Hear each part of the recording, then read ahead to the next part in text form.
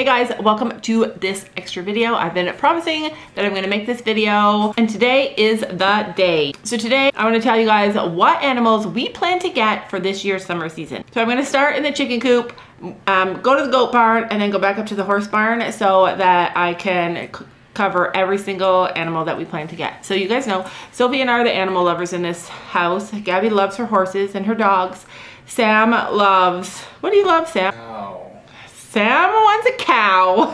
I want a Highland cow. A mini Highland cow. He's wanted that his whole entire life. I'm not joking. They're super popular right now. I think it's definitely going to be a possibility. Not for this season though. So I think some of you guys are going to be surprised by the animals that we are going to add to our chicken coop area.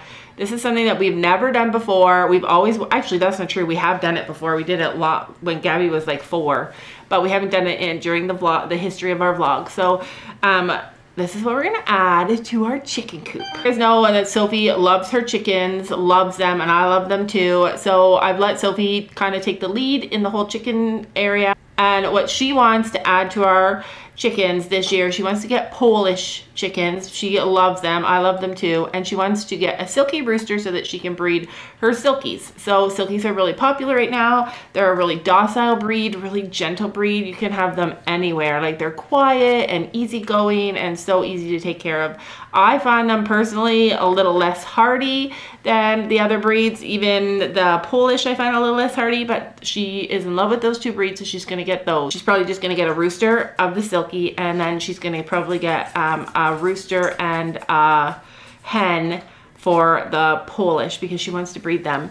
But to make that work, we're gonna have to sell off a bunch of our chickens. You guys know we hatched a lot of chickens over the winter so that we could have laying hens this summer, and she plans to sell a lot of those to make room for her new chickens. So the other thing Sophie wants to do, and this is a big one, this is something we have never done before, this is huge. Sophie really wants to get quail. Have you guys seen quail? They are the cutest, tiniest little things ever, and they are so adorable, and I want them too. I want them too, but I am worried that they need very specific accommodation, and we're not quite there yet. We do plan to do some renovations on our chicken coop this year, so I don't know if Sam can like figure out a way to make that work. So I'm not gonna guarantee that we're gonna get quails. In Sophie's mind, it's already said and done. She's getting quails. I want quails. I love them. Another thing that I definitely do want to add to our chickens this year is guineas. I have loved those things for so long.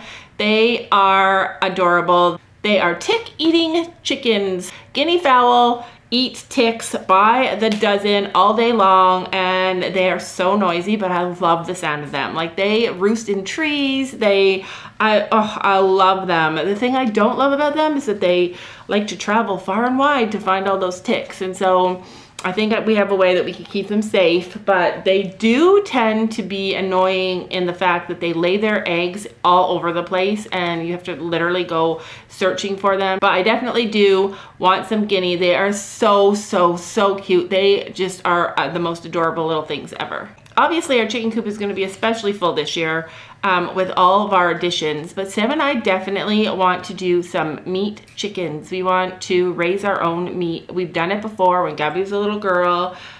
We processed them ourselves, and it was super interesting. It's so worthwhile and so fulfilling to us to be able to eat the things that we grow on our farm.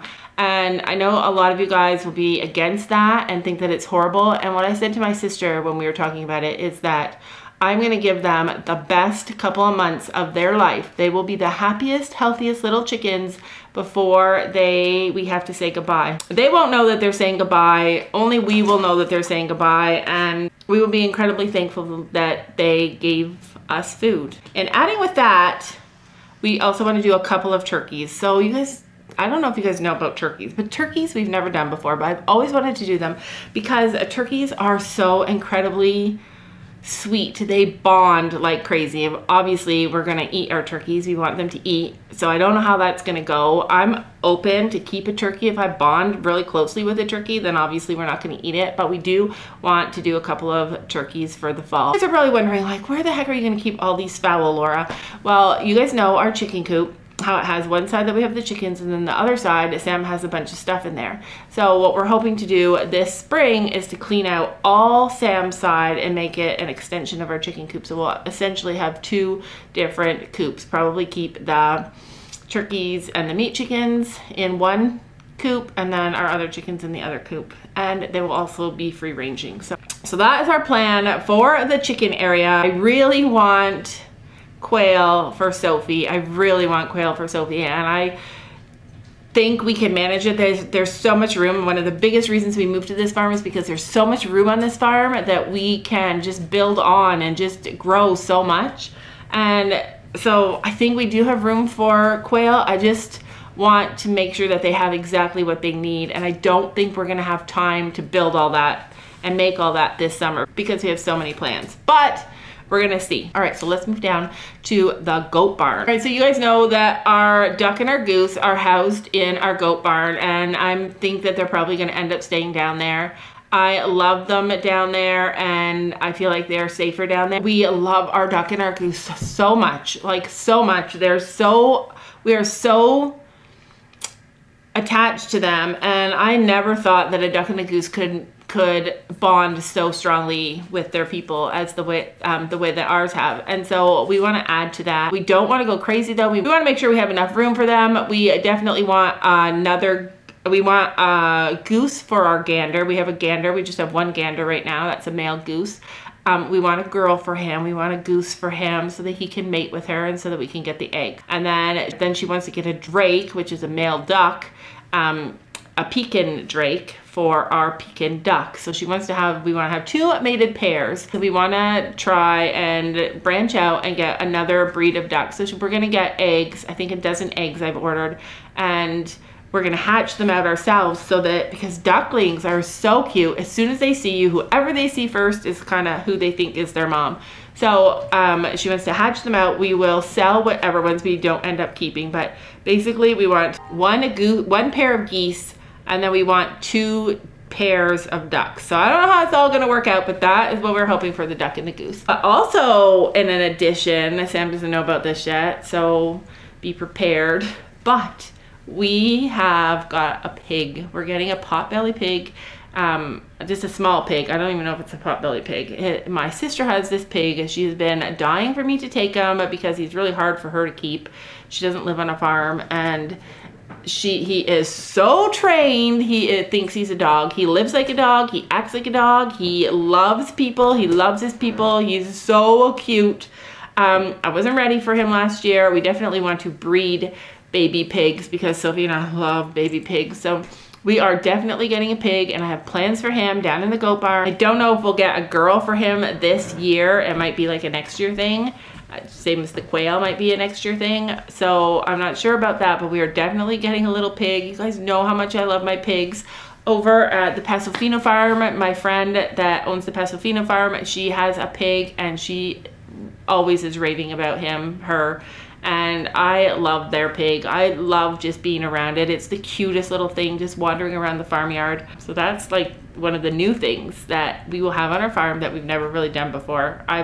My sister had potbelly pigs growing up for years and years and years. They weren't mine, but I was around them. So it's not something super new to me, but it will be the first time I personally have had a pig, and I'm excited for him. He's gonna be amazing. Okay, so moving on to our goats. Our goats have gotten out of control. I don't know if you guys were around the time last summer where Sam woke up one morning and he said, I'm gonna get some goats, and he did. A few weeks later, we came home with 5 little goats, and we have been loving them. They are hard, so much harder than horses. I spend so much more time with the goats because they are so much work.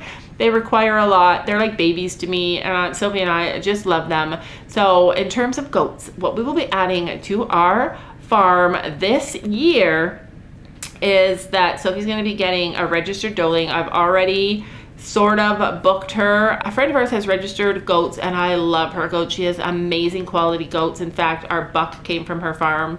The buck that we use came from her farm, and he is the most stunning goat. Like, I even showed a picture of him to my friend the other day, and she said, like, there are no cute bucks. And then she saw his picture and she said, like, wow, he is so cute. He is so friendly, So sweet, such a good buck. Like, he is probably my favorite goat that we have right now. So we told her that the goat that we love that she has is a specific goat that Sophie is in love with. If she has a doeling, then we want her. So even if she doesn't have a doeling, Sophie is going to be getting a registered doeling this year so that we can breed to a registered buck so that we can make registered goats. That's the route that we want to go. For a lot of reasons. Sophie wants to get into showing goats. Even I want to get into showing goats. It's been a lifelong dream for us. So she's getting one registered doeling, and I don't know if I'll end up getting a registered doeling too. It just depends when we go and visit my friend's farm what she has. I don't know. We are definitely getting 1 or 2 registered doelings this year. That's the way we want to go with the goats. So also, you guys know we're going to be having baby goats soon. That's my washing machine in the background. It's making the whole wall shake. So you guys know that we're having babies. We are definitely going to sell some of the babies that we get. And we also plan to sell probably 2 of our goats. Yeah, probably 2 of our goats, because when we bought them, we didn't realize that they weren't very friendly. We thought we could make them more friendly, and they're not horrible. They're really sweet little goats, but for what we want, because we plan to milk our goats, we want them to be able to be handled. Our one doe is so dominant that even just trying to milk her, touch her udder, or even put her on the milk stand is so hard. She's so resistant. So she's probably not going to work out for us. And in the end, it just makes better. It just is a better business decision for our barn. We want milk. We don't want to keep a ton of goats because it gets really expensive. Goats are really, really expensive. The dog just did a big sigh. She's like, oh, just shut up. But she's deaf, so. So we will likely be saying a goodbye to 1 or 2 of our goats and some of our babies. I'm not going to promise that for sure, because Sophie has a heart of gold and it would be excruciating for her to say goodbye to anybody. And she already is telling me that we're not selling them. But I think when she sees the babies and that they are very, very friendly, we're going to work hard to make them friendly. And I think she probably will agree if it comes down to getting rid of a baby that is really well handled versus one of our original goats that is not very well handled. So hopefully she understands that that's something that you have to do. Those are hard choices that you have to make when you're on a farm. Like, you can't keep all of the animals. You just can't. I saw a comment the other day that said that we're getting too commercialized because I said that we're going to possibly be rehoming 2 of our goats. And the truth of the matter is that nobody can just keep all of them. I don't know, for the sake of our goats and my mental health, we have a certain number of goats that we want to stay under. We don't want to get too many goats. I want to keep them at a nice number that it's something that I feel comfortable with. And unfortunately, that means probably selling some. So 1 new goat for sure, and possibly 2. Also, our buck will be leaving at some point. If he does go at some point, then we'll be getting a different buck. All right, so that is it for the goat barn, I think. I think that's it for the goat barn. Like, we don't want to have a ton of animals. I like enough animals that keep us busy, but that don't make us overwhelmed. So lastly, I'm going to go to the horse barn. If you guys are following because of our horses, then you're probably the most interested in this. You guys know we need 2 new riding horses. We need them. Like, we have 2 riding horses now. We have 3 riders, and I just don't think Storm is going to cut it for a lesson horse for what the girls want to do. So we need 2 new horses. I don't know when they're coming. I'm leaving it up to God. I am just now being able to talk about Chino's passing. I'm just now being able to like think about him and think about, you know, filling his stall and just like moving on. And it's taken me this long.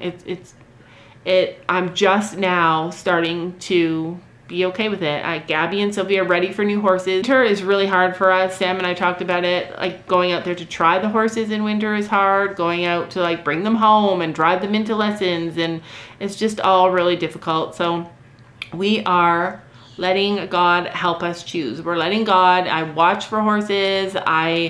You know, I'm open to it, but I believe that God will send us the right horses when we're ready. But this summer, we hope to have, by then, 2 new horses on our farm. So that is it. I think that's it. We're getting a new grandbaby this year. So all the animals that we plan to add to our farm this year. Comment below if you think that there's something that we would like that we haven't listed, something that you think that would work really well on our farm, or comment any words of caution that you think we're gonna get in over our heads with. Like, people say goats are hard, goats are hard. We knew we always wanted goats. I have been reading about and studying about goats for so many years, loving them and wanting them. Even before horses, I liked goats. And people said, don't get them, they're hard. But I knew we could handle it, and we can handle it. But they are hard. They're definitely hard. Holy heck. I am running ragged with them, and I am worried about them all the time, and just keeping up with their nutritional needs, because they need so much more than just some hay and some grain. It's just wild. Goats are wild. So comment below what you guys think. Are you surprised by any of the animals that we are getting this year, that we're adding? Comment below, and we'll see you guys in the next video. Thanks for watching. Don't you know that you're beautiful?